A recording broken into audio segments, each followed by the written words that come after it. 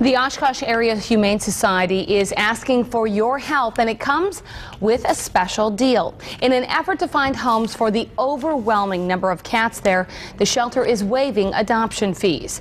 Now, the shelter is a no-kill facility, and this deal is only good in the month of June.